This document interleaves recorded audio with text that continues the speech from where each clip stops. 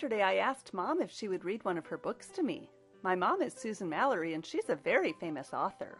Oh no, Nikki, you're too little for my books. She read me a book about a big red dog while I played in the grass.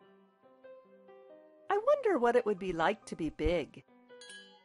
Really big.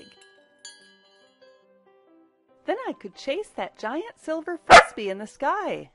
Ho! I could run all the way across America in just a few minutes. And take a drink out of Lake Michigan. Whoa, I can see Canada from here. If I were big, I'd go see New York because Mom gets really excited whenever she says New York Times bestseller. Only, if I were big, people would be afraid of me and they wouldn't want to cuddle. I wish I could be tiny again.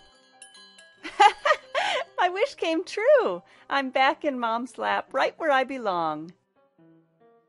You can read free excerpts of Mom's books at susanmallery.com or foolsgoldca.com. Susan Mallery, read, laugh, love.